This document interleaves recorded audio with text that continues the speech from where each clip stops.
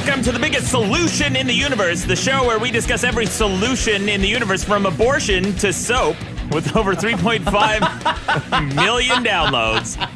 This is the only show where you decide what should or shouldn't be on the big list of solutions. I am Maddox. With me is Dick Masterson and Sean, our audio engineer. Hey, welcome back. Up? Yeah. Closer. Abortion to soap. Abortion to soap. We'll get a Z out of there someday. Yeah. Well, xenophobia. That's going to be our next solution. That starts with an X, but that's so close. Closer. So close. Closer. Phonetically. Zoophilia. Yeah. It doesn't have to be alphabetical. It could be in scope. Scope rhymes with soap. Anyway, guys. Welcome back to bonus episode number, this is 9, right? Bonus episode number 9. Wow, 9 of these. Thanks for hanging in there. Thanks for buying them. Almost, no, I'm going to say you're welcome. You're welcome for the quality, the caliber of show that we do. Dick and I and Sean, we work our asses off. Yeah. So I'm going to say you're welcome, and I will take the thanks. Okay. Yeah. Thank you. Thank you, Maddox, for making this possible. You're welcome, Dick. All right, We don't need to talk about last month, do we? We do. Who cares? Let's talk about the solutions from last month, Not a Dick. contest. Yeah, it's not. No, it's not a contest. That's true. Critical thinking. Okay, that was the solution that we brought. That I brought in. Yeah, critical thinking. That essentially, I boiled it down to asking questions. Always asking questions, right? Challenging assumptions. Yes. Challenging any stat or fact that's given or any thought that's presented as obvious. Challenging it, breaking it down, and being a total obnoxious prick all the time, basically. No, you fucking anti-intellectual. You're already pushing it. Okay, and then boxes. Boxes was my other solution. Boxes. People thought that was a solution. Can I read you a comment about that? Well, hold on. Let's get through this list, Dick. It's a funny comment about boxes. Okay, what? Joe Farrar, Dick and Maddox arguing about the definition of a box is akin to that post from bodybuilding.com where the gym rats argue about how many days in the week there are. Yeah, great. I got a follow-up to that, but I'll get through this list first. Cuteness. Cuteness was the other solution you brought in, Dick. That came in third as a solution in the positive territory. So people thought the cuteness was a solution. God damn it, here it comes. And then the corporation the was greatest invention humans have ever conceived of. Yeah. Was it in the negatives? It was in the negatives, yeah. Jesus so people thought Christ. it was a problem. Cuteness beat out the corporation? Cuteness. Yeah. You guys, that says something about you guys voting, okay? Yeah. You think cute shit is more important, is a bigger solution than the legal entity of the corporation? Well, I got a comment from Adam James Osborne. He says, Dick, bringing in corporations as a solution could have been an outstanding choice. Oh, fuck. If you did some fucking research and brought in a cogent argument. You keep giving me intellectual blue balls by doing the shit. It's like 2 tugs and out the door. Look. Here's the thing about bringing in something like the corporation. As exhibited by this show, 50% of people think that corporations are bad.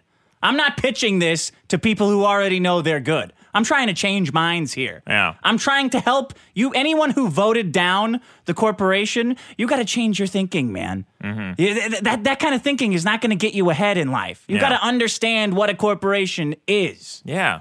And you are the best person to do that. Clearly not. Clearly not. Someone else made a comment. There were some really cogent defenses of corporations in the comments, and I thought, wow, these are actually really good points, and I actually agreed with them. And I said, well, too bad Dick didn't bring any of that shit in, because I would have been more on your side, Dick. What were they? I don't remember. I think someone essentially said that corporations allow for the type of investment you get into new technology that you wouldn't get otherwise. Oh, I said that. Basically. No. I basically said that. You basically didn't. And then I got a comment here, Dick. This was on Twitter from @Kilu777. He says, gun control? No problem. Boxes? Controversy time. Yeah. Because we argued so much about boxes. And Dick, I made these comics. I don't know if you remember these. Take our boxes out of our dead hands. Oh, yeah. I kept talking about boxes all weekend. Everyone was annoyed. But I think boxes are awesome. Everything. There's so many boxes. There's metaphorical boxes. There's boxes we live in. There's boxes we shop in. Yeah. So I made these comics and I posted it. It's called The Adventures of Dick in a Box. And Sean, in the first panel, they're all 3-panel comics. The first panel shows a judge, and he says, ladies and gentlemen of the jury, please take your seat in the jury box. The second panel shows Dick sitting back saying, actually, Your Honor, it's not a box unless it has 6 sides. And then the judge looks at you like an idiot. Oh, wow. That's a great joke. Yeah, it's a great joke. Watch out, Garfield. People loved it. Yeah, this coming from a guy who defines a box. All boxes must have 6 sides, right, comes dickhead? Maddox. Yeah. The second Adventures of Dick in a Box shows a kid protesting with his parents at some rally. It says no big box stores. It shows Dick, there's no such thing as big box stores. Stores aren't boxes. And then the kid just staring off into the distance. So your punchline on all these comics, are they people looking at me with a dumb look on their faces? Yeah, essentially. That's the punchline for all these. Because you were calling a box without a lid. Very zen. It's a tube. You said it's a square tube. What Sean stores all of his audio equipment in a plastic metal tube in a server rack. Yeah. Server racks have lids. They have lids, dickhead. Just because the lids aren't on it right now doesn't mean it's not a box. Oh. Yeah. I don't know. Ask the expert. Ask the audio engineer. I assume he went to some kind of schooling for audio equipment. Would you consider that a sound box? It's just called a rack. Yeah, there it's just go. called a rack. There you know what, go. dickhead? After that episode, I went and I Googled it. I checked Google Images. I typed in server rack, and of course, this exact server rack came up, this box. Yeah. But then I typed in server box, and the exact same thing came up, too. The same exact box. It's called a box or a rack. You guys are being pedantic as fuck. All right. Yeah, we're the pedantic ones. Yep. That's right, Sean. You said that sarcastically, but I took it literally. Fuck you. Yeah. Hero. Oh, Dick, I got before a we go on, comment. You want to do yeah, the, before we go okay. on, we need to mention we got this back in March. A fan of ours sent us a really good gift. Anthony, a.k.a. Called the Cops, IDGAF, which means I don't give a fuck. Yep, on Twitter. Call the Cops, IDGAF. He sent us a board game. A board game based on the biggest problem in the universe. And Dick, I gotta say, by far, this is the most impressive, comprehensive, involved gift I think the show has ever received. Well, it is because it's not the craftsmanship of the board per se, because it looks like it was made by a 5th grader. Right. Would you agree? It's an advanced 5th grader. Sure, like one of the kids in like an advanced studies where they get to take an hour off every week and pretend that they're getting enriched in another class. Yeah, One of those this kid is definitely a candidate for a satellite school. He didn't get in, but he's definitely a candidate. Maybe he's at a Montessori school. I'm not throwing that out. However, what impresses me the most about this game is the cards. Yeah. It's a curling track. The board game has spaces that curl around the board, but it's driven by this stack of cards, and every one of these cards is a different reference to the show. Oh, it's insane. There's probably a stack of 200 of these cards. And we're going to be playing this throughout the show. He even went to as much trouble as to make the chips. There's 4 playable chips. Mm-hmm. One with my face on it, one with Dick's, one with Sean's, and one with Boisterous Coconuts, our own Asterios Coconuts. Let me read you one of the cards that he's got here, just for a taste. And we have 4 players in the studio today. We're joined by a guest today who's just listening in, and we're going to be playing this. We do. Here's one of the cards. You listen to the erotic lactation story, and it brightens your day. Move forward 3 spaces. You deliver a knockout punch to a pedo priest. Move up 4 spaces. You successfully talk your girlfriend into getting an abortion, saving you approximately $245,000. I hope that's true. It sounds true. All right. Let's not spoil all these cards. These are some really good cards, good references to the game. So we're going to be playing that. So the rules of the game, essentially, I know you guys aren't playing along at home because there's only one of these in existence, unless he made an extra one for himself. But essentially, we draw a card. It tells us the number of spaces to move, and then there's a drinking game involved. So we have in the studio, we all have beers. Well, most of us have beers. There's the 3 of us, and this episode, we're joined by my brother-in-law. Yeah. Colin. Colin, welcome to the show. Who's a big fan of the show. I don't know if he could prove it. I would like you to prove that, because you would say you're a big fan of the show, correct? You know what? Let me have a trivia question for you. What's the stupidest thing Maddox has ever said on this show? Okay. That's bullshit. You know what? I'm just fucking tired of this shit already. Already. Cancel this bonus episode. You don't cancel the season.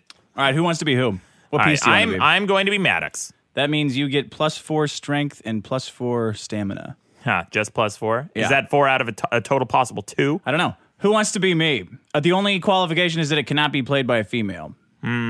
Okay. Sean, who do you want to be? Well, that means you can't play You want to be you? You want to be me? You want to be Asterios? Well, what kind of powers do I get? There's none. You get no powers, Yeah. Sean. Fine. Okay. You want to be Sean? I'll be me. You'll You'll be be you. Yeah, Okay. Colin, who do you want to be? Boisterous. Okay, I guess Colin I'll is be me. boisterous. All right. So The rules are, as stated by the rules, is Maddox goes first, Yep. then me, Cool. then Sean, then Asterios. Why? Because fuck you. That's why. That's what I don't call the cops. I don't give a fuck. So All right. I drew the first card. It says you deliver a knockout punch to a pedo priest. I just Move read up that 4 one. spaces. Well, why didn't you put it at the bottom, I dickhead? did. You put this at the bottom? Yeah. Then why was it right on the fucking top? Shuffle them. Why was it right on the top of the deck here? Wait a minute. What did I tell you before we started the game that I think there's 2 decks of cards here? You said that. Do you remember that? Yes. And what did you say? I said no. Once probably I not. said, I think there are because there's like a community chest and a chance square where it looks like 2 distinctly different decks are supposed to go. Okay. And what did I just cut to? You a cut card to that a different looks deck. exactly like what I was talking All about. right, dickhead. Go ahead. We got it. Then there's a bunch Then of them. put those. Then put those in the other pile. All right. Everybody hang on for 15 minutes while we sort this out. I'm cutting this deck. Sure. I see you over there, shadily shuffling cards. That wasn't shady the way I was shuffling the cards. I shuffle the cards like a pro. Go ahead. All right. I'm drawing a card now. Says you and 3 friends remake Ghostbusters. Each male player moves up 1 space. All right, everybody. That's everybody. We're all on the same same space. And we're all here. I'm going to put myself on top of all the other chips. Here's mine. You attend Burning Man and dodge getting an STD by using a condom. Oh, you fucked up. There is no net gain because condoms are terrible. Don't move. Well, not a lot happening in this game so far. Sean, here's yours. You just did a shot of Fireball whiskey. Oh, Yeah, boy. With an winner. exclamation point. Cool. If you're Maddox, stay right where you are. Otherwise, move up 3 spaces. Oh, whatever, Sean. This game's bullshit. Sean, that means you're on a drinking space. You're on a drinking space, Sean. You have to pull a drinking card. Here's what it says. Social, everyone have a sip of beer. You won, but your dad is also the coach of the baseball team. Maddox, that was a quote from me. I like that. Okay, we all take a sip of beer. That's a quote from you saying what? You're talking about your dad being a coach of the baseball team? I remember it was during an episode where I talked about how, I forgot exactly, but it was some benefit, some advantage that a kid might have for winning something, but it didn't count because it's essentially like having your dad be the coach of the baseball team. Oh, you sip that beer. I'm going to tell you how awful it is to have your dad be a coach of your baseball team. Huh, go on. My dad, he was the coach of my baseball team, and he would run my ass harder than anybody else on the team. Like he was trying to Really? prove. Oh yeah, like he was trying to prove a point. Well, It was brutal. that didn't work. So, dads, if you're listening, don't, because I don't think my dad listens to bonus episodes. Don't ever be a coach of your kid's baseball team, please. All right, well let's move on with the show. Well, Colin didn't get to go. Oh yeah. Okay, Colin. Here, I'll read it for you. Dick's Burning Man friend, my man, gets you involved in a drive-by shooting by a drug kingpin. You are dead. That's it. Wow. Talk about scratching on the 8 ball right out of the Colin's gate. out of the game already. You blew Well, it. Colin, You made thanks it for- 1 space into the game, Colin, before dying. that's the game, man. Oh man, what a Anything great could game. happen. Life or death. I do have a man update. I'll save it for next All time. right, cool. It's a pretty spicy one. I got a comment from Phony McGee. Sounds like a real name. He says, that you, Maddox, for a quick rant on comic... he says, that's you, Maddox, instead of thank you. That's why it's so confusing. He says, that's you, Maddox, for a quick rant on Common Core hating idiots. Dick, please bring in Common Core as a problem so I can hear you suck ass your way through it. Okay. Good. Bring Hello. it. I got another comment from Benjamin Sisko. He says, Chons, he spelled your name Chauhn. Chons burn at an hour, 10 minutes into it is the funniest thing he's ever said. Now I want to hear it in cool voice, Sean. Wait, what was it? You said, I'll bring it in next time. You told a guy who called in and told you to go fuck yourself. You said, here's what you got to do. You got to try to jerk off. Go back down to your basement. Try to rub one out before your mom gets home to make you dinner at 6:30. Right. And you can tell her you've been looking for a job all day. It was pretty great. I forgot it was on the bonus episode. Yeah. I'll get Cool Sean to read it next time. That was Angry Chon chiming in that episode. That was great. I got another one from Sean, from Justin Zerjev. Sean's porn name, The Butterfingerer. Gross. That's great. Ed Stone love says, it. I listened to this earlier today and I had this really burning comment on my mind about why Dick is a moron, but I forgot why by now. So fuck you, Dick. Huh. Yeah, that's a real fuck you to Dick when you forgot. Here's a solution, Ed. Yeah. A pencil. Writing it down. Go vote it up. Huh. Dick, that doesn't count. You don't get to bring in a third sneaky weasel solution in this episode. Justin Main says Maddox questions everything and Dick questions Maddox. I guess that means Dick is the biggest critical thinker in the universe. That's true. Yeah, that's what I would call Dick, a big critical thinker. I got a comment from Robert Wankia, another real-sounding name. I just had to look up the Harlequin typer ichthyosis disease after being told not to. Holy shit. Yeah, I'm not warned. I told you guys. I told you guys not to look it up specifically, and I described it specifically so you wouldn't have to look it up. It's awful. It's awful. All right. Want some voicemails? I didn't bring in that many. The solutions episode is always a real crapshoot for voicemails because I collect them as the month goes on. Yeah. So now I'm looking at them. I have no way to tell what they are. All right. Except for what I've named them. And this one is named Fart Box. Okay. Could be anything. Hey, Maddox. This is Dan Coulter. Just want to let you know you forgot the most important kind of box. The fart box. Oh, man, there is a fart box. Yeah, that's what you do. Fart box. You tongue punch a fart box. Oh, maybe you do. Not me, man. Hi there. This is Hank from Texas calling. I'm a longtime fan. Oh. Now, Maddox, Hank Hill. I know it was a while ago, but I have to express my appreciation for you bringing in picking ass as a solution. I think you'd be hard-pressed to find a problem that couldn't be solved with a good old ass kicking. For example, I'm going to kick your ass if I hear you talk about that god-dang Oculus Rift one more time. What kind of grown man fantasizes about sitting on his computer playing a video game? And Dick, what's up with your problems lately? Netflix?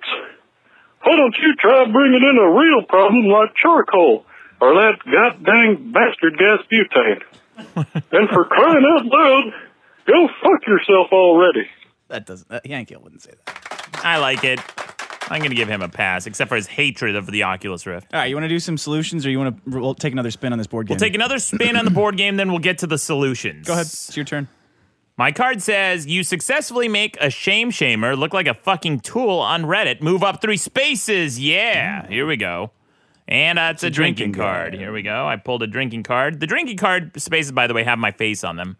I don't think there should be games that are not also drinking games. Yeah. By the way. Like Cards Against Humanity, I'll bring that in as a problem at some point, but I would be more excited about that game if it was part drinking. What about Russian roulette?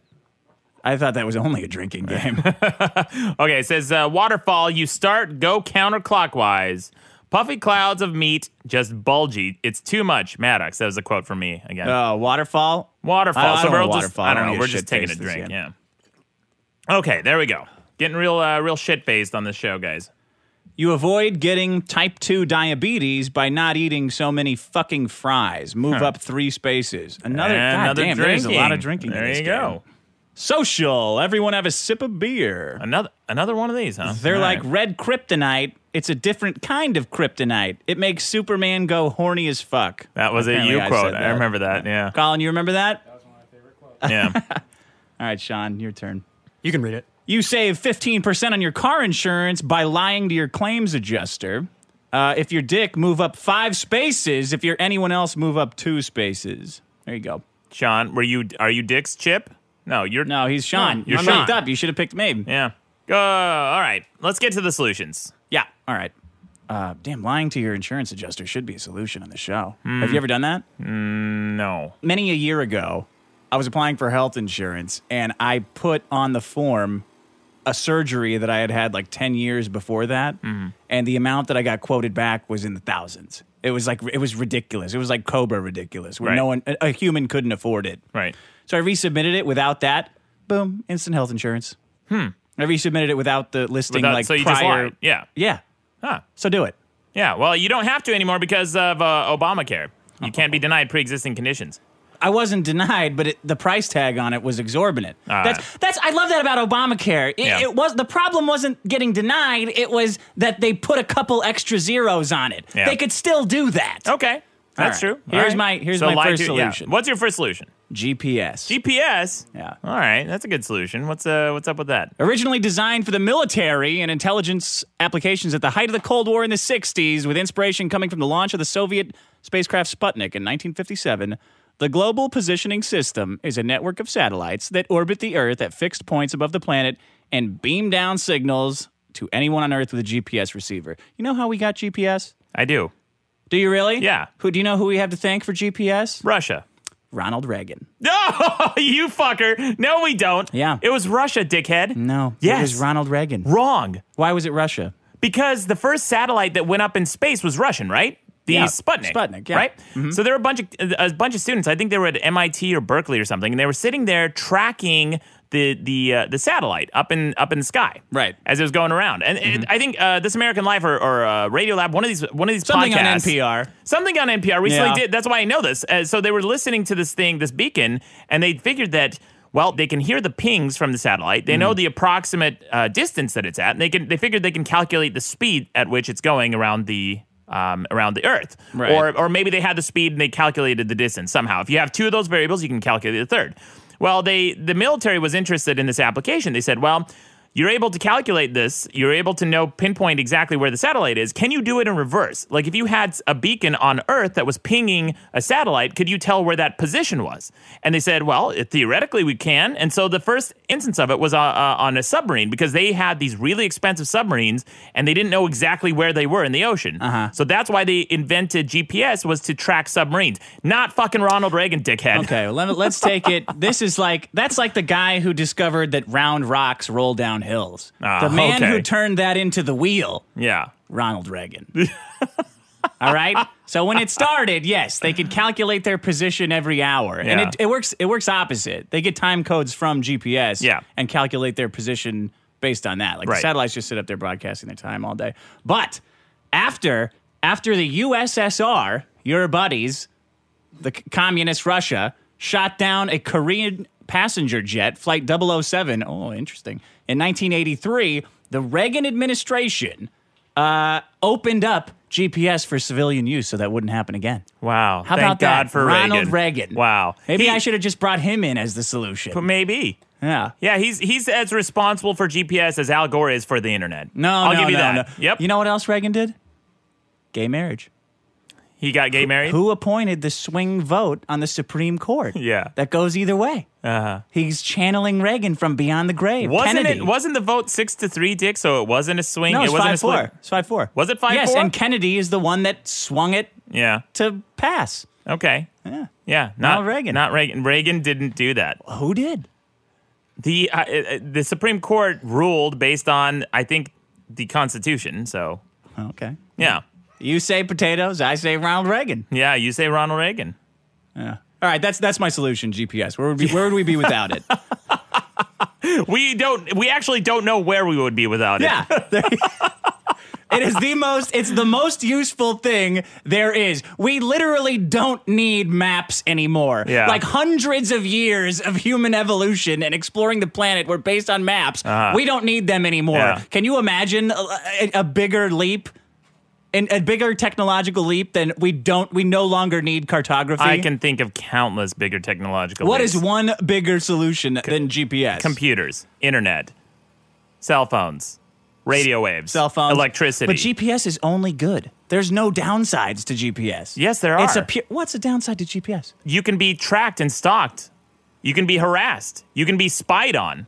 How's that, dickhead? You can't be spied on just because of GPS. Well, someone can put a tracker on your car. The FBI can. The CIA can. They can find out where you are at all times, at all locations, anywhere on Earth. All right, that's a good point. Oh, okay. Anything else? What else you got for GPS? I brought in mostly things about Reagan. Okay. To be honest. Tax reform. You're such Did you a know that Reaganite. Reagan wanted to reform taxes such that a return could be done on a postcard? Great. Do you know that? I mean, I'm for that. That sounds arbitrary. That sounds arbitrary, but I like the concept of trivializing tax returns. Yeah. He ended the Cold War. Did you know that? It wasn't Rocky. As Rocky IV would have you believe. It was Ronald Reagan. I didn't believe it was Rocky for a minute, Dick, but no. Star Wars? Yeah. You heard that? It wasn't entirely Reagan either. It was actually because it was mutually beneficial to end the Cold War. Earthquake research, climate studies, outdoor treasure hunting games known as geocaching. Yeah. These are all things that you can do with GPS. Yeah. Yeah, well, good solution. Yeah, you can play games and Play grab ass. And Ronald Reagan, I like that you ascribe this wonderful technology to a Ronald politician. Reagan. To a politician. Well, he was also an actor. An actor turned politician. Yeah. Sorry. The two best things you can be. Yeah. Politician and an actor. The two most useful things you can be in our society. Hey, why didn't Ronald Reagan use GPS in that Star Wars program? Remember the Star Wars missile defense system that we had? Whatever happened to that? They're in space. What do you mean? Yeah. That's why. Oh, really? The satellites, yeah. They would be in space. You can't use GPS in space. Yeah. Do you think he used GPS to calculate the trajectory for the laser beams that he was shooting to shoot down missiles? No. No. Probably not, huh? I don't think that's possible. What? Yeah. Why? What do you ask? Oh, just curious. Whatever happened to that Star Wars missile defense program? It worked. It ended the Cold War. Oh, that's what ended the Cold War, huh? It scared Russia into surrendering the Cold War. Ah, simple Dick in his simple mind. It's true. Simple world. That's absolutely true. Uh-huh. What else do I got here? Oh, do you know how time works? I'm going to explain this to everybody listening because I know you're going to say yes, no matter what I ask about relativity and satellites and time. So this is what makes GPS awesome, right? The atomic clocks on the satellites work on a different time than the clocks on the Earth. Okay, how specifically? Do you know that, first of all? Well, I don't know what you're saying different time. I mean, nobody keeps track of time on Earth using an atomic clock. We use our own. Well, we use our own 24-hour clock or the 12-hour clock. No. The most accurate clocks on Earth are atomic powered. They're not crystal. That's no longer true. It's no longer atomic. They found something more accurate than the atomic clock. What, you? They just call you up every couple hours and ask you what time it is? No, there's something that's I forgot. I just read about it, but there's something that's even more accurate than the atomic clock because they found that the atomic clock they calculated something like a leap century or something like that, or a leap like 400 years. Second. No, it's more than a leap second. Like every 400 years. A leap 2 seconds. No, atomic clocks are pretty accurate. A leap 3 seconds. I'm going to leap across this table in just a second, Dick. Okay, what's the clock that they found? But anyway, yeah, for all intents and purposes, an atomic clock is very accurate. So go on. So time goes faster the farther away you get from gravity. Do you know that? What? Time. If you're in space and you got a big old binoculars out, and you're looking at a naked chick, right? Big cans. Yeah. And she happens to be wearing a watch. Yeah. And you look at that watch because maybe you're gay. I don't know. Okay. You don't want to see the naked chick. Sure. That watch she's wearing will be ticking slower than the watch that you have on your wrist because it's closer to a gravity well. Okay. Yeah.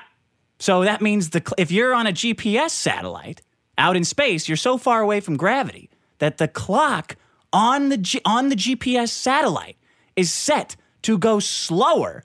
Yeah. To compensate for the distance away from the Earth it is. I think it's speed. I think speed has something to do with it, Dick. That's another thing. So another aspect of these satellites, because they're going so fast, because they're in geosynchronous orbit, they're going so fast compared to us that time for them goes faster. So when you subtract both, so when you compensate for both of those, they go faster than clocks on Earth's surface by 38 microseconds every day. Okay. If it wasn't for that 38 microseconds, the whole system would be fucked. What do you mean fucked? Well, because the GPS satellite sends its time code out at all times. Right. Like they're sending out what time it is to them at all times. And your little GPS device grabs the time from 3 of those satellites, and based on the differences in the time, it calculates where you are. Oh, right. Yeah. Yeah. So if the time on those satellites was not sped up to compensate for relativistic effects, it wouldn't work. Huh. The whole system would be broken. Like if they'd just taken a clock and sent it up into space, it'd be like, well, we have no fucking idea where we are because these clocks say they're like 2 weeks in the future or 2 weeks in the past. And Ronald Reagan figured that out. And Ronald Reagan and not some scientist figured that out, right? Who paid the scientist? A politician Ronald Reagan. did. Sure. Yeah, Ronald Reagan himself. And he wrote a check. He emptied his pocketbooks and says, guys, I feel very strongly about science. Ronald Reagan. Yeah, they're a huge accomplishment. Yeah, great. GPS. Great. Relativistic effects. Mm-hmm. I don't know what else we've invented that has to obey relativistic effects. Well, lots of things. Rocket ships. No, they don't. Sure they do. The clocks on rocket ships are also account for relativistic effects. Yeah, but this is something we use every day. We're not using rocket ships every day. Well, without the rocket ships, you wouldn't be able to use GPS, would you, Dick? All right, that's my solution. Go ahead. What's yours? Good solution, Dick. but I think I have a solution that's bigger. I think I have an actual solution that is literally bigger than yours and makes yours impossible without it. Satellites. The noun satellites? Satellites. Yeah, satellites. Make GPS possible. Well, Bigger solution. you mean satellites like a thing that rotates around a celestial body? Yeah. Okay. Yeah, satellites. Like the ones that make GPS possible. Yeah. Do you mean man-made satellites? Well, I'm talking specifically about man-made satellites, but natural satellites like moons could be a solution too. Actually, they are, because without it, our tidal forces would be out of whack. Okay. Right? It's a very delicate balance. What a bullshit problem. You're a bullshit problem. Oh, really? Yeah. Yeah, well, without Go ahead. satellites, dickhead, we wouldn't have GPS. Satellites are a significantly bigger solution than GPS because they are the inspiration for and the technology behind GPS. Yeah. But satellites are more useful than just GPS, dickhead, because we use them for communication. Every stupid text message you send or phone call you make with your cell phone uses satellites, which, by the way, is the reason we should no longer have a distinction between long distance and local calls, because it's all satellite communication anyway. It doesn't cost any extra to send a signal to, say, France or Ohio. It doesn't fucking matter. It's all the same, like watching TV or do you like to watch TV or listen to the radio? No. Well, doesn't matter, because regardless, the people who do use satellites, dickhead, and you're just being a dick. Many people get dish service, and guess what they use? Satellites. Even cable companies use satellites. Ever drive by a cable company and see that giant array of satellites out front? Yeah, that's how you get your signal. That's how you get your TV stations. Oceanography. That's another thing that benefits from satellites. Because of GPS? No, not specific. Not just because of GPS. Okay. Yeah. And Phones and stuff? Satellite phones? No, Dick, it's a way of exploring the ocean. The Earth is covered roughly by 71% by oceans, over 361 million kilometers of area to explore. Before satellites, we used ships, buoys, and tide gauges to explore the ocean. That's a real shitty way to explore anything. Buoys, barf.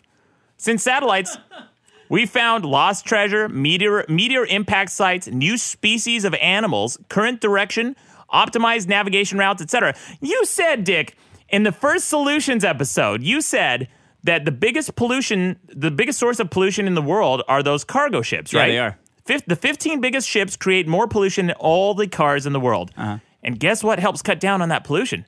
Optimized shipping routes due to oceanographers using satellites to figure that out. Yeah. Yeah. In addition to figure out things like, rising sea levels, the path of tropical storms and hurricanes. It's pretty useful. Very useful. Oh, and speaking of tropical storms and hurricanes, meteorology, another thing that benefits from satellites. Satellites aid meteorologists in making weather forecasts. They're often wrong, right? But at least we have an early warning system in place for tornado activity, which is usually pretty accurate. Yeah. I remember a couple years back in Salt Lake City, Salt Lake is known for being a really safe place from tornadoes because the entire city is surrounded by mountains. So when you land in Salt Lake City, there's just like mountains everywhere. And that protects you from tornadoes. It's really rare if a tornado ever touches down. And I remember a couple years back, we got a weather service warning saying that there was going to be a tornado in Salt Lake City. Nobody believed it, myself included. That's when I was downtown Salt Lake. Were you wearing a jacket at that time? No. Okay. No jacket. No jacket. So sure enough, a tornado touched down and hit our basketball stadium, the Delta Center. Oh. It was called the Delta Center at the time. And my parents were freaking out. They were calling over and over again, and I didn't answer my phone because I was watching the news, Finally, I answered the phone like this, help me, oh my God, help me, and then just hung up, and my mom freaked out. She called me back a few minutes later. She asked me why I did that. Anyway. Satellites. Man-made satellites. Yeah. Or any like the ones that killed the dinosaurs. Does that count too? Any satellites? A satellite didn't kill the dinosaurs, Dick. I mean, it's a rotating object. That's not a satellite. It's not man-made, but it's a satellite. That's not a satellite. If it has an orbit, it's a satellite. It's not a satellite. If it has an orbit, it's a satellite. It has to have an orbit around something. What was that meteor's orbit? Let me ask you something. You don't know. So when I said GPS, and you said you're doing satellites, and I said I'll change my solution then so we can talk about something different, and you said no, you had something special planned. The something special was just making sure I don't win. right? Dick, nobody It wins was on the just- show. But it was clearly just so you would bring in a solution that was a superset of mine. You know what? Fuck you. I'm changing it to Ronald Reagan. Ronald Reagan is now my solution. Did you know that Reagan inherited a misery index, the sum of Oh the my inflation and gosh. unemployment rates of 19.9%? Yeah. And when he left office, it was at 9.7%. Wow. Ronald Reagan lowered the misery index of the U.S. by 10%. Something that Take note, that is, Obama. Something that is closely tracked, right? The misery 16 index. million new jobs were created under Ronald Reagan. Huh. Pretty good. Where is he when we need him? Where is he now? Alzheimer's and in the grave, essentially. Yeah. Ronald Reaganomics. Reagan. Have you heard of that? Yeah. Fucked poor people and made life way better for rich people. Yeah. Yeah. You can see a sharp increase in CEO salaries right around the time Reagan was in office, and a sharp decline of the average person's income. And it's still never rebounded, by the way. It never will. No. Thanks, Reagan. Yeah. Good solution. You are so petty. Says the person who brings in monkeys just for a fucking vote grab to confuse our listeners. When I say go vote up monkeys, they get confused and they vote up the solution. Monkeys is a solution. Monkeys are a problem, buddy. And you brought that in just to fuck with me. So here we go. Satellites. A superset of the problem. Look, Dick, I think GPS is a solution, just like oceanography is a solution. Yeah, you clearly meteorology do. is a solution. All these things are solutions, right? But GPS is a lesser solution than satellites. Yeah, which is why I said I'll bring in something different so we can talk about something different. We You're are. like, oh, no. Bring it in. It'll be. Did you talk about oceanography? No. No. Oh, You didn't even talk about how You shady fuck. you didn't even talk about how GPS was invented. You just said Ronald Reagan. No, you fucking idiot. It wasn't Ronald Reagan. He decided to invent it after that plane crash. He opened it up for everybody. The 007 plane crash? Yeah. Yeah. That's a real thing. Oh, thank you, Ronald Reagan. Well, did Ronald Reagan discover astronomy? No. I don't know. And he doesn't I didn't read the whole he doesn't- Wikipedia page. He didn't benefit astronomy as much as satellites did. Satellites have allowed us to discover distant galaxies, solar systems, and even planets, Dick. You know what? Who cares? Who cares how many other stars and planets fucking- are? They're just full of more petty assholes like you who Yeah. fuck their friends over before podcasts. That's what the Hubble make the Hubble telescope see all the way to the edge of the universe. You know what you're gonna see? A bunch of assholes who drive like shit and think they drive awesome, and a bunch of assholes who fuck their friends over. Yeah. That's what the universe is full of. We need to spend billions of dollars to figure that out. Hey, look, we found another Earth planet. Guess what's on it? A bunch of people jerking off and wasting money looking right back at us. Who fucking cares? There's two reasons Dick is upset here. The first is he still doesn't understand the podcast. He still doesn't understand that this podcast is not a competition. There's no such thing as winning between two disparate topics, Dick. You know what wins between the flavor of apples and the flavor of oranges? What wins between GPS satellites and satellites? Neither Satellites one. wins. No, neither one. Satellites is a bigger solution. We can say You're that. Such a fuck. Big satellites is a bigger solution because GPS is a subset of satellites, right? I know. I brought in lesser minds and anti-intellectualism, right? Which are related, but one is a subset of the other, isn't it? Yeah, well, they're both the same note in your symphony. Okay. In your one-note symphony. Go ahead, Sean. I hope these both end up in the negative. Fuck you, Sean. I'm going to bring in Sean as a solution. I want you guys to vote it down. Take that, Sean. What, Dick, we're on the verge of having satellites with enough precision to determine the atmospheric content of planets and other galaxies. Dick, do you know where helium was first discovered? Up your ass. Huh. No. Incorrect. Not up my ass, Dick. On the sun. Yeah. They discovered helium in the sun, not up my ass. How? Well, you tongue With a punched my stupid fart box. satellite? Actually, that was done with just looking at the solar spectrum. They were looking at the light spectrum coming from the sun, and they found that there were certain bands because there's an absorption spectrum for different elements, right? Different elements absorb different wavelengths of light. And if you look at that light coming from the sun, you'll see a band, like a little narrow band, where helium is being absorbed. Yeah. So they know the absorption spectrum of hydrogen, because we have hydrogen on Earth. This is before we discovered helium, right? We know the absorption spectrum of oxygen and all these other different elements. So then when we saw this absorption spectrum of helium, we didn't know what it was. And we looked at the atomic elements and we thought, we thought that, okay, hydrogen is over here, Oxygen is over here, so something in between the two. There was just a blank? Well, we hadn't discovered all the elements at that time. When was this? 1800s. But they didn't have satellites in the 1800s, so how did satellites figure this out? No, but using satellites, we can tell the atmospheric content of distant planets. Like we are working on satellites right now with precision to be able to determine the atmospheric contents of distant planets using the same technology, looking at the absorption spectrum. And if they have too much smoke in their atmosphere, we'll dispatch a committee to go make it illegal over there. You know what Ronald Reagan discovered? You're so salty. That it's morning in America. That's what Ronald Reagan discovered. Oh, you fucking politician. Shill. Dick, we've measured cosmic background radiation and the average temperature of the universe using satellites and learned a lot about our own planet and solar system. We found visual proof of black holes in 2012. Did you know that? How's that for a discovery? Did Ronald Reagan discover that? No. He's discovered something more important. He discovered a reason for America to get to work and pull itself up by its bootstraps. Idiot. You know what else we use satellites for, Dick? Navigation. As you mentioned, GPS. Can we spot the edges of your ego with a satellite? Do we have satellites that powerful? Maybe, Dick, but if you get lost in my ego, you know what you'll need? Search and rescue satellite operations. We have satellites that can help rescue teams and find stranded boats, planes, and hikers. You know what I have? I have the ghost of Ronald Reagan that I can pray to if I get lost. I don't need satellites. Don't look for me. Good. I won't. Oh, man, what a refreshing thought, you being lost. Then there are personal locator beacons, Dick, and satellite messengers. These things are so powerful. If you get lost at sea, you can press this button on this thing, and a plane will show up and rescue you. Yeah.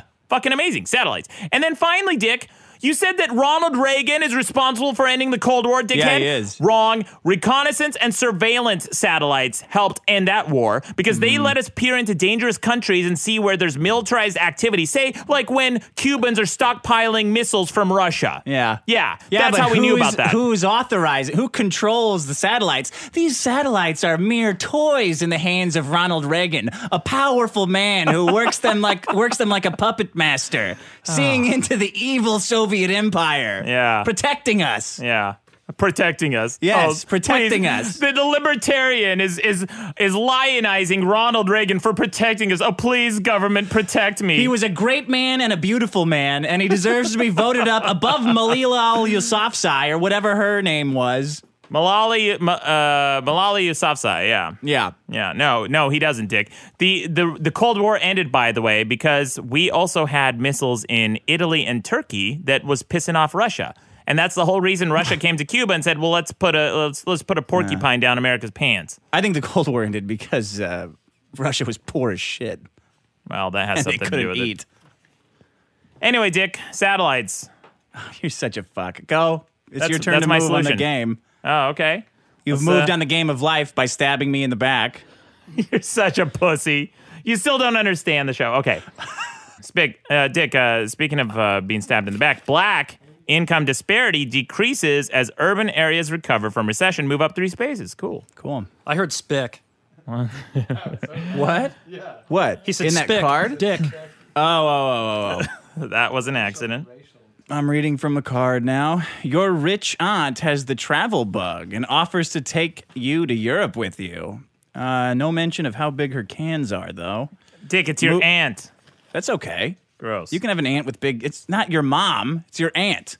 All right. What if you it's can have not- a hot aunt. It could be through marriage. Yeah, Maddox. It could be your mom's brother's wife. All right, Dick, go bang your aunt. I don't mind if I do. After I move up 4 spaces. All right. Here, Sean, you read one. All right.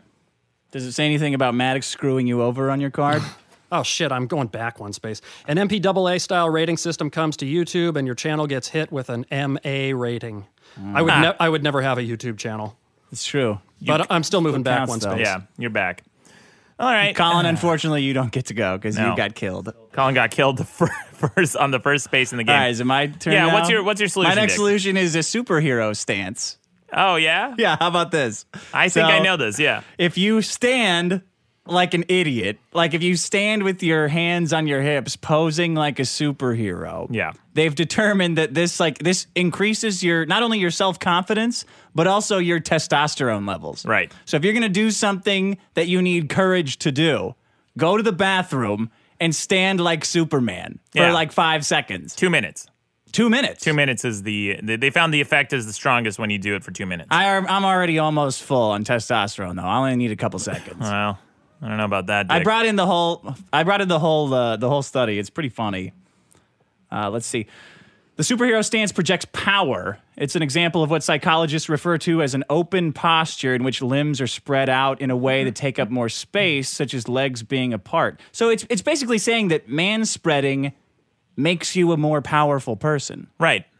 Yeah. It increases your testosterone and builds your confidence. There's a TED Talk about this, Dick. Well, I'll let you go on. Go kill on. me. Yeah. There was already a TED Talk about this. Oh yeah, of course. Yeah, it's not a new phenomenon. But yeah, did you bring in the TED Talk to talk about it? No, I hate TED Talks. Okay. Well, there was a girl on there. I'd rather eat a bunch of glass than listen to a TED Talk. Yeah. That's true. I'd like to see that. Yeah. Sean, if you had a YouTube channel, you could put stuff like that on there. Like my opinion of people drops, whatever it was at first, it drops down into like the single percentage points if I hear they've done a TED Talk. You could Titanic him right back by showing him TED Talks. Fuck you, Sean. Fuck you. Yeah. Woo. Yeah, there we go.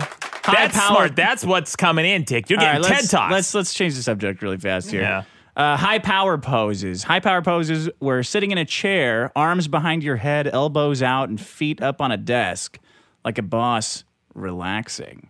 And standing in front of the table with your feet apart, blah, blah, blah, blah, blah. So they made these people stand in stupid positions. In one hand, on one side of the experiment, you had power poses, where people had their feet kicked up, their arms crossed behind their backs. They're probably thinking about their yacht or something, acting like a big shot. Yeah. And then the other people they had to take up as little space as possible, like looking very demure, putting their arms against their bodies, stuff like that. And then they gave them a gambling task where they said the odds were 50-50. All right? Right. And they were each given $2, and they had the option to keep the money or to risk it and risk it on a die roll and double their money. Okay. Where they would double it or lose it altogether. Yeah. Right? So what did they find? That the people who they made pose in that open posture superhero pose were more likely to risk the money. Yeah. Yeah. Pretty cool. It makes them a little bit more confident, a little bit more aggressive, huh? They tested their saliva, and they found that the hormone associated with stress... Cortisol, right? Yeah, Is that, cortisol. Yeah. It's cortisol. Uh-huh. That's why you need sleep, too. The testosterone levels would drop when... Hold on. Good notes. I just printed out the article. I know how you bring in your notes.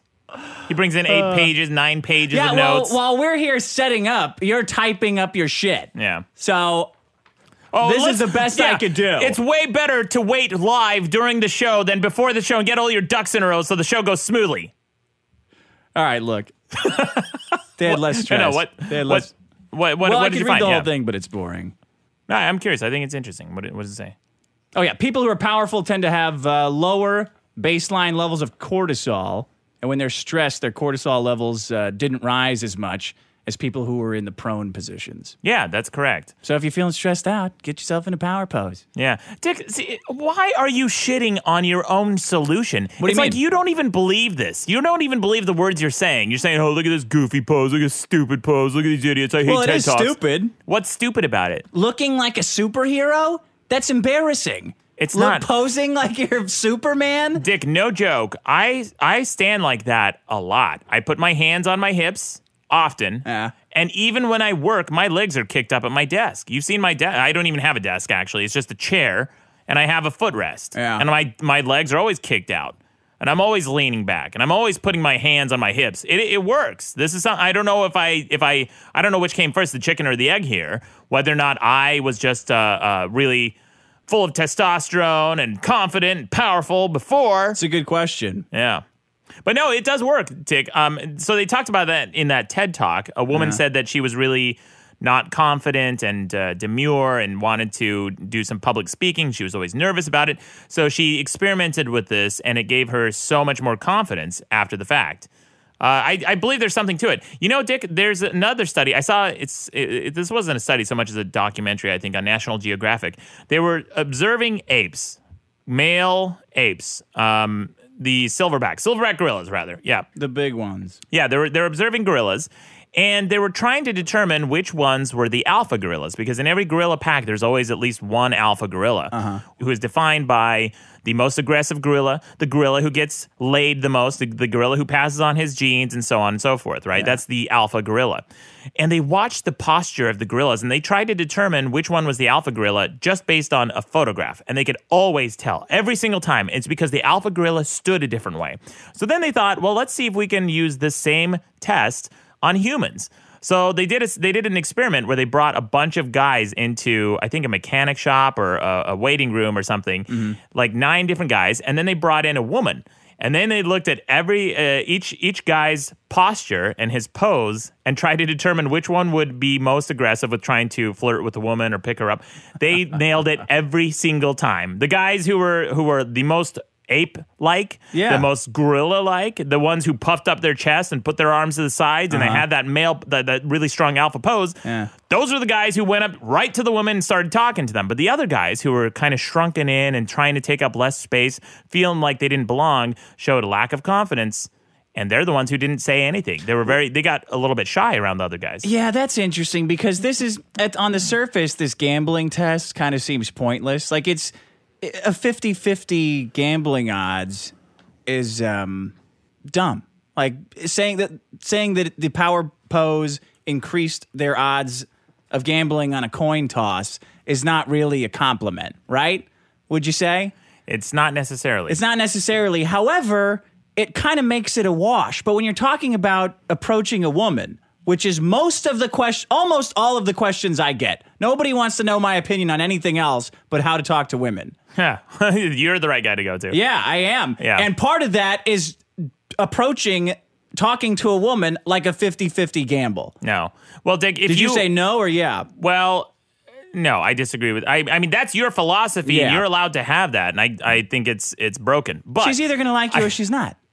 Okay, that's Dick, it. I guess. You can't make her like you. You can come across as more affable and charismatic. You can be more appealing to people based on what you do. Say, for example, I don't know, you're a politician like, Ronald Reagan. Yeah. Ronald fucking Reagan was charismatic as fuck. Everybody liked him. He was a very popular president. I even liked his personality. Like, he was a likable president because he had this warmth and charisma about him, right? And he was a great orator. Sure. But that doesn't necessarily, that goes to say that you can improve your likability with people. That's why I think it's a broken philosophy, yours. Real shitty advice. But, Dick, what I want to specifically mention. How are you going to improve whether a chick wants to fuck you or not? I'm not they saying. They either do or don't. Okay. Well, Dick, sometimes chicks don't want to fuck you and then they change their minds later. What happened between A and B? That's a slippery slope. No, it's not. That's too much work. Okay. You got to convince them to like you. Go ahead, guys. Ask Dick for advice. Listen to this, though, Dick. You brought in as a solution the stupidly phrased ask for a raise, right? Yeah, that's a good idea. Okay. It's asking a good for solution. A raise. You know what, Dick? That study that you just mentioned, the gambling one, where you have a 50% chance of winning, and you said that people who have more testosterone and people who feel more confident are more likely to take that risk, right? To bet, right? That's exactly what you want when it comes to asking for a raise. Asking for a raise, that could be viewed as also a 50% probability, even though there may be other factors that play into it. But from your perspective, either you're going to get it or you're not, right? Same with chicks. Oh, okay.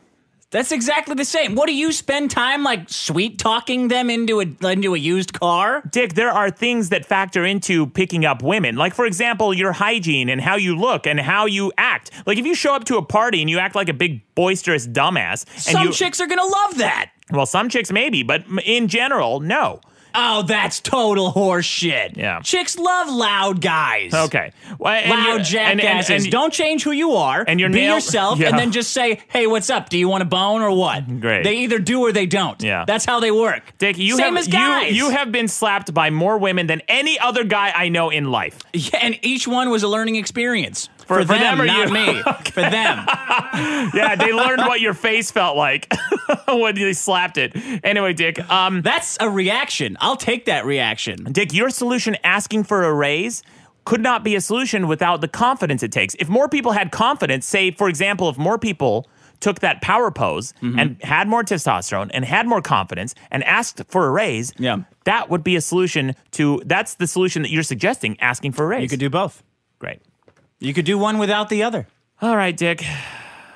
Big jumbled mess of contradictions and confusion. How is any of that contradictory? You think that why am I defending your fucking solution? I don't care. Go ahead, shit in your solution. I think it's a great solution, but it's a stupid, embarrassing pose that you should do anyway. No, I do it all the time. Have you ever noticed me doing it? Looking like Superman? I like putting my arms out to the side. Oh, yeah, I've noticed that. Yeah, I do that a lot. It looks a little old-fashioned. Yeah. Yeah. It's cool. Yeah. Old-fashioned like a 1920s boxer. Cool. Yeah. Yeah, I like it. Anyway, Dick, that's all I got. Or You want to move your piece? Yeah. We're getting a little behind on the game board. Next card I got says, on a road trip, your hot Asian passenger feeds you as you drive. Move up 3 spaces. Cool. That's a good one. That's the Shitty Passengers episode. I remember that. Here's mine. You see Jennifer Lawrence's tits. Awesome. She's hot. Move up 4 spaces. I think it's a sex crime, though. 1, 2, 3, 4. Sean, you want me to read yours? Yeah, go for it. All right. Your life coach gives you some great advice about investing. Move up 2 spaces. 1, 2. My life coach recently got a urinating in public ticket. Did I tell you about that? Yeah, you did. Yeah. You should bring that in for the next episode. I don't want to air his personal business That's on fair. there. Dick, we should get to the final solution here. We're running out of time. All right. What, you wanted to talk about it or no? The final solution? I know. Oh, no. Okay, He just I said see. spick and final solution in the Sean, same episode. Shut your pie hole. That's not what I said. That was an accident. I misspoke. Yeah. I always say it with more venom when I say it. Guys, let's get to the real biggest solution in the world, in the universe, rather. Temperance. Oh, fuck off. Temperance? Temperance. Yeah. Of liquor? Of everything, Dick. Do you even know what temperance is? Do you know what temperance is? Have you ever heard of that word? Go ahead. You're just saying go ahead because you don't. You don't know what that is. I don't know what temperance is? Well, no. That's when you chop your dick off, right? Uh-huh. Okay. There it is. There's the exact opposite of temperance. Temperance is the quality of avoiding excesses. That's it. In essence, it's moderation. And moderation is a virtue. You know what? Fuck your moderation. Fuck you right up your ass. Best page in the universe telling us about moderation. Fuck you. Hey, Dick, as we have already established, I am an exception to many rules on this show. Go ahead. Too much alcohol. Too much alcohol and you're an alcoholic, right? No. Yeah. What do you mean no? No, it's not about having too much alcohol that makes you an alcoholic. Okay, it's about losing control. Oh, it's about needing it every day of your life. Well, that's you because for sure. life is miserable. Yeah. Too many drugs and you're an addict, right? You do too many drugs, you're an addict. Dick, there's so many excesses that you can do too much of that ruin your life, right? Even sexual desire. It leads to cheating and infidelity if you can't get your dick under control. Uh-huh. Yeah. Vanity. Too much vanity leads to narcissism, self-absorption, and selfie sticks. Go vote up selfie sticks, people. Right? Sometimes Anger. it ends in a bestseller, though.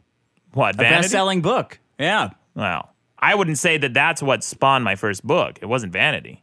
Okay. That was philanthropy. Anger. Too much anger leads to violence and death, right? Too much eating leads to obesity. Too much not eating, so not eating enough, leads to anorexia. Even too much exercise can lead to anorexia. Did you know that? That's a type of anorexia. When you exercise too much, it's called exercise anorexia. Yeah. That needs to catch on. Too bad that's not contagious. Oh, boy. Too much sitting leads to numerous health problems. Lack of exercise, so doing no exercise leads to health problems. Too much talking gives you an immodest air and gives others headaches. Yeah, I'm getting one right now. Yeah, I was waiting for This it. sanctimonious solution. That was such a low-hanging fruit. I knew you'd take it. I knew you'd bite that apple. Too much listening to loud music leads to hearing loss. Looking at lights that are too bright leads to vision loss, right? Too much reading and education. Now, you would think that too much reading and education, there's no such thing, right? But it can lead to having too high opinion of oneself, pedantry, and the Dunning-Kruger effect. So what are you nodding at, Sean? Sean's looking at me and Because nodding. you are the smuggest fuck in the universe, and you're lecturing us about temperance. You dare to lecture anyone about temperance? I was you know agreeing. fucking Sean's nothing agreeing. about temperance. I invented temperance, Do my you friends. do a moderate amount of drugs? No, you do none. That's the opposite amount of moderation. Because drugs are risky, Dick. You know what part of temperance is? It's self-regulation, modesty, and humility. right? Such And a prudence. fucking asshole. Prudence is an element of temperance. So it's not prudent to try drugs, is it? Because you know the risks, and the risks far outweigh the rewards. So there is no moderation. Maddox, you call yourself a moderate? How come you don't cut one of your fingers off? You got 10 of them. Why don't you at least cut one off? Dumbass argument. That's because it's imprudent, Dick. The risks of drugs do not outweigh the rewards. The risks are addiction and a life of defeat and destruction and destroyed family members. Yeah, if you're a pussy. If you can handle your drugs, it's awesome. Just do them and get high. Cool. And look cool. Yeah. Life advice from Dick Masterson. Instead of Emily Post over here. Dick, this concept of temperance transcends every major religion and philosophy in life. In Hinduism, the concept is called Dhamma. It's roughly equivalent to temperance. In Greek culture, it translates to moderation in action, thought, or feeling, or in one word, just restraint. It's one of Plato's 4 core virtues. Aristotle called it a mean with regards to pleasure. So it's averaging all your pleasures, right? And I'll tell you why doing drugs and all this other bullshit is imprudent in just a minute, Dick. I'm getting to that. But Christianity considers temperance a virtue as well. Yeah, because it's how they control people. That's how all religions control people. Oh, sure. By making them give up vices. Yeah. And giving them an inflated sense of self-worth because they're able to withhold things. Well, what about Native American spiritualism? Same thing. No, they Just do another drugs. religion. Drugs are a part of their religion, Dick. Oh, their opium shit? Getting opium. high? Cool. What do you want me to... Okay. What about it? Well, you said that's how religions... you said that temperance is the way religions control people, but some religions specifically have an element of drugs. Yeah, I'm talking about the big bad 3, though. What are the big bad 3? Christianity, Islam, and Mormonism. Those are the big bad 3. The commonly known 3. In more contemporary Those are the times... ones that are expanding. That's what you got to watch out for in a religion, is the way it expands. Native Americans aren't expanding their teepee smokeouts. Yeah. Dick, I'm done taking advice. Ben Franklin and the Boy Scouts of America consider temperance a virtue. The Boy Scouts. Would you say that's an evil organization, Dick? Yeah. I think Ronald Boy Reagan was a Scouts? Boy Scout. He was in favor of Boy Scouts. Really? Was he in favor of their ban on gays, too? Probably. He's conservative. Oh, fuck you. Yeah. All conservatives are against gay rights? No, they are not. But you're more likely to be against gay rights if you're conservative. Just looking at statistics. Statistically speaking, you're more likely to be against gay rights if you're a conservative. You're more likely to drive a Prius if you're liberal, et cetera, et cetera, et cetera. But it's just a general rule of thumb if you look at statistics. Is that what we're doing now? Well, Who's more likely to commit female genital mutilation? What group? Statistically, no one, because it's less than 99% of the population. Oh, okay. So Yeah. there's no statistics for that number. Statistically, it's 0. Statistically. Okay. Yeah. From a psychological standpoint, Dick, temperance can be reduced to the following 4 traits. The first one is forgiveness or mercy, right? The second one is modesty and humility. The third one is prudence. That's what you've never heard of. And then the fourth one is self-regulation. That's the other thing you've never heard of. You've never heard of any of this shit, Dick. Should we be doing signs of the cross while you're giving this fucking sermon? What the where do you get off telling people about temperance? Fuck you. Life is hard. Smoke them if you got them. Do drugs. They're awesome. Yeah. Any other bumper stickers you want to recite, Dick? What the fuck is this so what? You're gonna die with a moderately regulated corpse? What is the point of temperance? You get nothing out of it. What do you get for this? What do I get in exchange for this? A longer and happier life. Let me read this, Dick. So forgiveness is this is from this website. I think it says this is from berkeley.edu. Okay, it says forgiveness is the conscious, deliberate decision to release feelings of resentment or vengeance towards a person or group who has harmed you, regardless of whether or not you think they deserve your forgiveness. Right? So there's a study from Science Direct that says the name of the study is called Failure to Forgive Self and Others, a replication and extension of the relationship between forgiveness, personality, social desirability, and general health. So they found a direct correlation between your health and likability and your personality and forgiveness. At Berkeley, what a surprise. They what? At Berkeley, what a surprise. Yeah. Yeah, Were healing crystals a part of this experiment that the scientists at Berkeley? What's wrong with Berkeley, Dick? Are they too liberal? Or would you say that that's a liberal school? I don't even know. I don't even think they could see liberal anymore. Yeah. Oh, so you're saying that they went so far beyond it. So you're saying their intemperance is a problem then? Their intemperance? Their lack. You're saying that they're so liberal that they're extreme. So by definition, if they had temperance in their liberal views, they wouldn't be so liberal, would they? And they wouldn't be a problem. I guess. Well. 324 students, undergraduate students, were tested. They completed measures of forgiveness of oneself, forgiveness of others, and they found that failure to forgive oneself is accompanied by personality and general health scores that reflect individual psychopathology, with men and women scoring higher in neuroticism, depression, and anxiety for failing to forgive. A failure to forgive others is accompanied by personality and general health scores that reflect social introversion among men, and among women, it shows that social pathology, social dysfunction, and psychoticism. Mm-hmm. So women who are less likely to forgive makes them a little bit more psychotic, and men who are less likely to forgive makes them more introverted. Further, a failure to forgive others is accompanied by higher depression scores among men and women. The findings suggest that the concept of forgiveness can be related to an individual and social psychopathology. How about that? There's the Jesus comparison. Great. Temperance and forgiveness. Thank you, Internet Jesus. Dick, I'm not saying I'm a temperate person. I'm just saying that temperance is a solution. Yeah. You understand that I can talk about things I am not. I'm bringing in Ronald Reagan. I'm not Ronald Reagan. Well, I wish I was. Yeah. Well, yeah. Your desktop wallpaper is Ronald Reagan right now. It is. It's always been. Humility, Dick. The accurate, oh my God. The accurate and not underestimated sense of one's own abilities and achievement. That's important, Dick. That second phrase I said. Yeah, because it gets you off the hook. Not underestimated. Yeah, it gets me off the hook because I'm not underestimating my ability. The ability to acknowledge one's mistakes and gaps in knowledge is part of temperance. Openness to new ideas. Empirical findings on humility are pretty sparse, so people look at the opposite. They look at people who are narcissistic, right?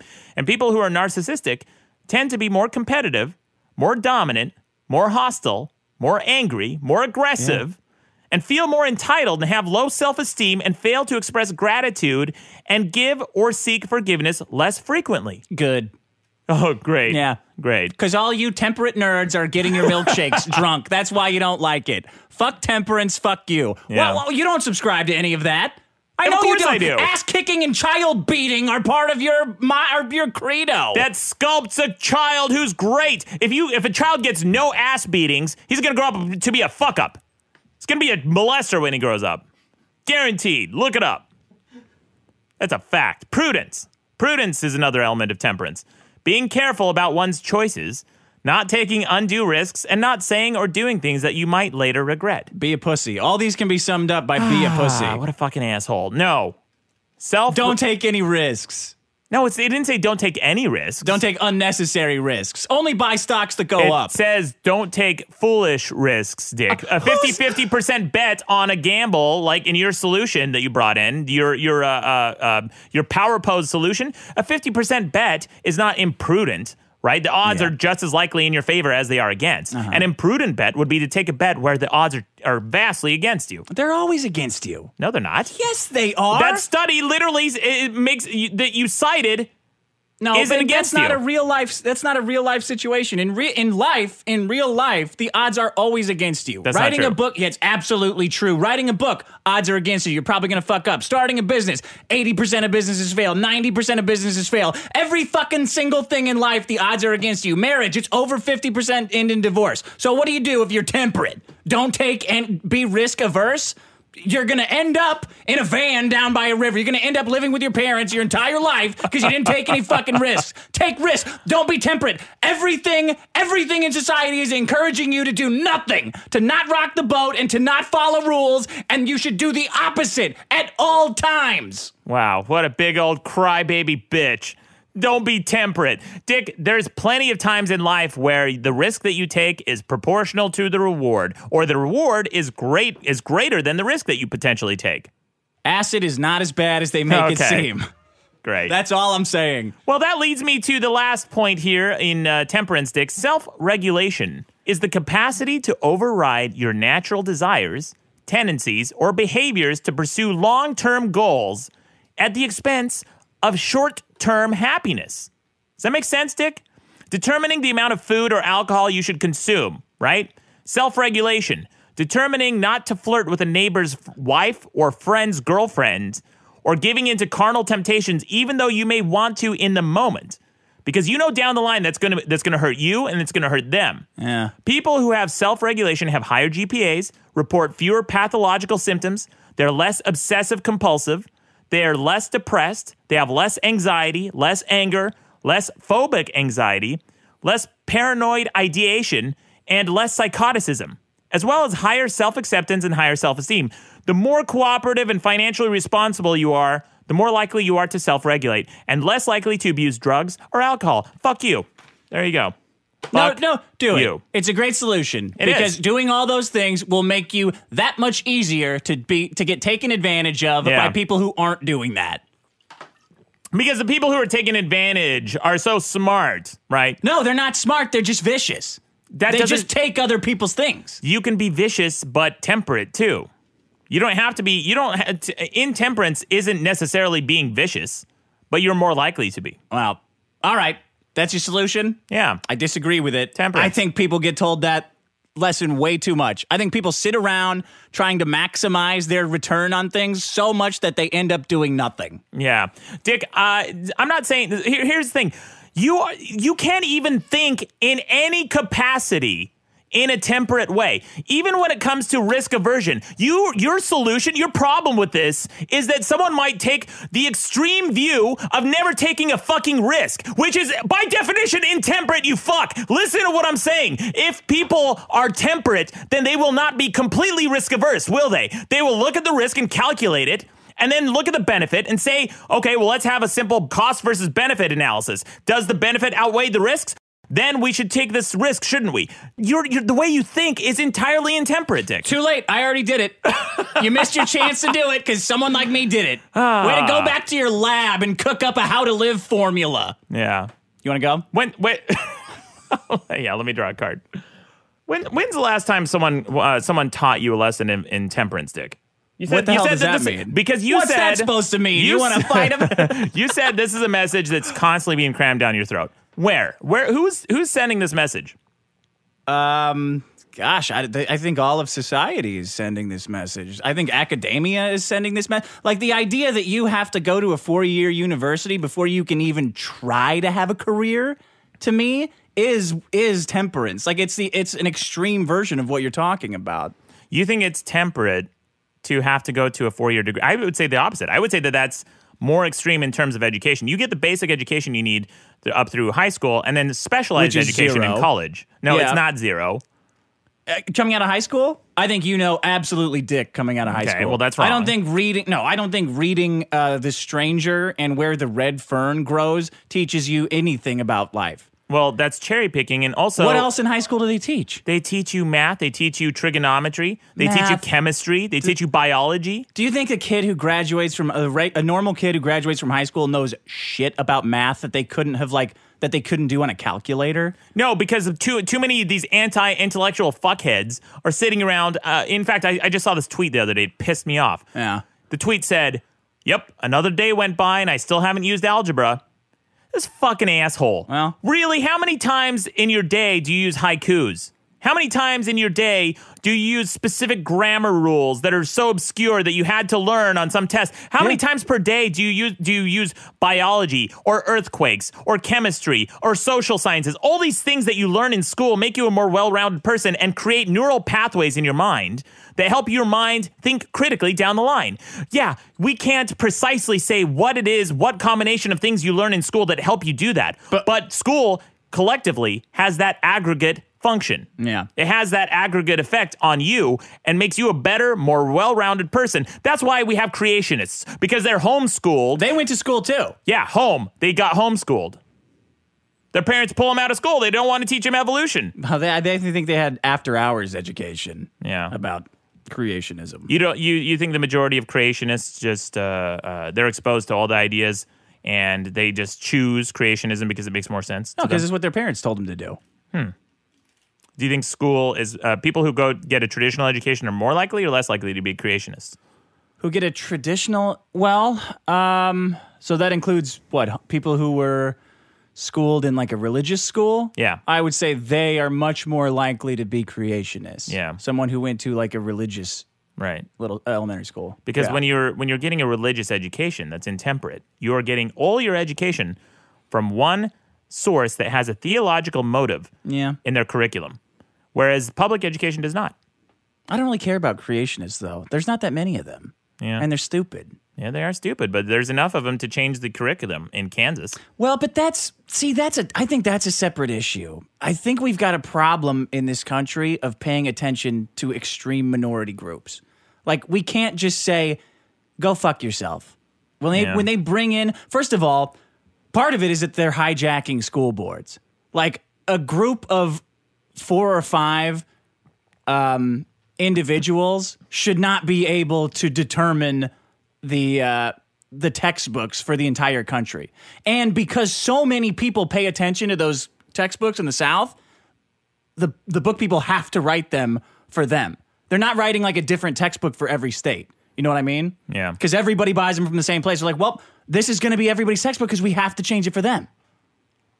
Well, it's not 4 or 5 people on a committee somewhere On a school board? in Kansas. Yeah, it is. No, but those people represent their constituents. They represent some of their constituents, but it's still them making the decision. It's like Right. the Supreme Court. They're just there. They're making the call however they see it. But Dick, the problem is once Kansas falls, and then West Virginia falls, and then maybe Virginia as a whole falls. These states, if they start falling in line with this broken, corrupt ideology of creationism, be it creationism or anti-vaccinations, Yeah. right? It's a contagious idea. People start listening to other people and they start reading their materials and they're wrong. That's why I think it's so important. Well, we're getting off topic. No, but here. you're wrong on one thing. It doesn't take it doesn't take the dominoes to fall. It only takes one to fall. Because if one falls, all the textbooks have to get rewritten because everybody buys from the same place. Do you see the difference? Yeah, well, yeah, but the fact that the textbooks thankfully are federally mandated. They're federally regulated. You say thankfully, I say that's part of this problem. No, it's not a problem because the federal curriculum is standard, and they're not going. It's much harder to change the federal curriculum than it is a state curriculum. A state curriculum can teach you any goofy nonsense and horse shit that you want, which is, again, this is a veiled attack on libertarianism, by the way, which I know you pick up on. Yeah, I know you're picking up on it. Anyway, Dick, my card says you accidentally deleted a podcast, but you're able to recover it, saving the day. Don't do it again, Sean. Move up 2 spaces. All right. You twist your ankle on the way home from a bar, but a nurse fixes it with a cold laser. Move up 2 spaces and draw again. Oh, yeah. Man, he put so much work into these. A deadly outbreak of measles strikes, but since you're not an anti-vaxxer dipshit, you're safe. Move up 2 spaces. All right, Sean. No, you go. wasn't that Sean? Did Yeah, you that just was- read? He read 2 That was cards. Sean's, yeah. No, I'm me. You're you. I'm me, and Sean is Sean. What about the cold laser thing? Wait, did you read for him? No, I read for me. Mine said draw again, and then I drew again. Oh, okay. Have that you wasn't- guys ever played a board game before? No. With all your critical thinking, fucking temperance shit? I didn't Sorry, hear that- Dick, too busy reading. Yeah, you're too busy reading the works of Plato and Aristotle. Yeah, it bugs you so much. You Okay, hate it. Maddox will love this. The iPhone 6 outsells every other phone on the market. If you own an iPhone, move up 3 spaces. Well, why don't you do some facts? Or you know what? Throw this fucking board game away. Burn it. Why don't you do some research? That's not true. The iPhone 6 model itself, if you're just looking at phone models, but Androids far outweigh every other phone on the market. I think that was something Dick said. Yeah. What? That fact. Or Oh, that was a quote I don't from know if- Dick? Yeah, I think it was a Oh, quote. okay. Yeah. Oh, yeah, that's right. That is what you said. Yeah, that's funny. Anyway, Dick, What are your solutions? my solutions are satellites and temperance. My solutions are Ronald Reagan and the superhero stance. What's the difference? Use them together. See you next month. Who won this game? Me. I'm ahead. The game's on pause, man. No. I'm going to win this game. Do you want to go one more round? One more round. To see, I might go back. Yeah, All right. great. Angelo's mom calls you gay. Hey, it's my turn. Okay, here, that's yours okay. then. Oh, no, you already picked that. I'm going to pick this one. Here we go. Someone from the audience yells to you, zipper. You look down and realize your fly is down. Move back 1 space. Fuck. You got a drinking card. I got a drinking card. Great. That was a reference to me in an improv show one time when I was doing a monologue on stage, and someone from the audience yelled out the suggestion zipper, and I didn't realize what they were talking about until a week afterwards because the pants that I wore at the time were buttoned, and the buttons were really hard to put together, so I never buttoned it. Social, everyone have a sip of beer. And here's a quote from you, Dick. It says, maybe I think I'm a lot smarter than I really am. I was doing an impression of a guy when I said that. Maybe I think I'm a lot smarter than I am. You put off Christmas shopping until it's too late, move back a space because you had to go to the mall like a fucking idiot. Was that you or me? That was not a quote, but we did have Christmas presents as a problem on the show. Yeah, read mine. All right. More girls become engineers to prove the neo-feminists wrong about sexism. Move up 2 spaces. Oh, God, you know what that means, Maddox. You Hate are mail. Dead last on this game. You lose the game of the biggest problem. Well, here's the thing. Which is accurate because you are the lowest ranking problem on the show. Dick, here's the thing. The start square on this board game is the bar, right? And the end is the studio. So I'm closest to the bar. I think I win. Yeah. Cool. Congratulations. Wait, are we playing this game backwards? No. It says here the start. The we bar started is the start. at the start. I don't know. Yeah, it says here, started the bar. All right. That's where we started, and we ended the studio. That's a huge fuck up, guys. We started the studio and ended the bar. It's true. Yeah. You need to reverse that on the next version of this game. Thanks, Call the Cops. I don't give a fuck. This message is actually for Sean. Sean, even if you really don't like your problem, and I hate to bring this up like a couple episodes later, and I'm sure other people won't shut the fuck up about it, but really, man, I have been, okay, this kind of goes to everybody. I've been listening to the podcast since, like, the first episode. It's been great, and honestly, I have been heavily considering buying the bonus episodes. Oh. And I think that you guys should add, an extra segment to bonus episodes, and if you did, I would actually consider buying the bonus episodes, and that'd be Sean either bringing in a problem or a solution. Like, even if it's even if it is a shitty problem or a shitty solution, I would legit just go ahead and just buy one just because he, again, seems to be the voice of reason on the show, added with your guys' energy and potential autism, then I'd totally consider buying that. What an asshole.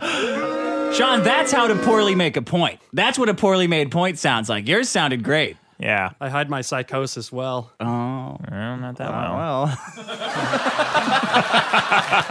well.